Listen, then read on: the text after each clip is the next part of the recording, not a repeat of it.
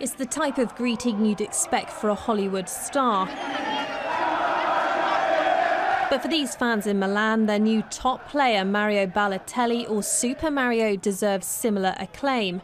As he left this restaurant with AC Milan's vice president, hundreds jostled to get their idol's autograph. The excitement was contagious. But it soon boiled over into trouble.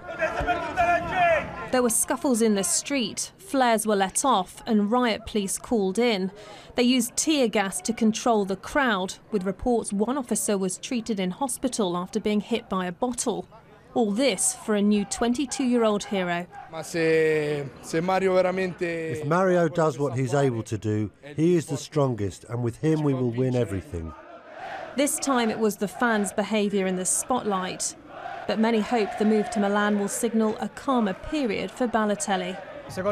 Balotelli is at Milan thanks to Galliani and the coach. Will they change his attitude? It's going to be tough, but not impossible. He may only be a day in, but for a player who likes to make an entrance, the start of Balotelli's Italian adventure has certainly caused a stir. Siobhan Robbins, Sky News.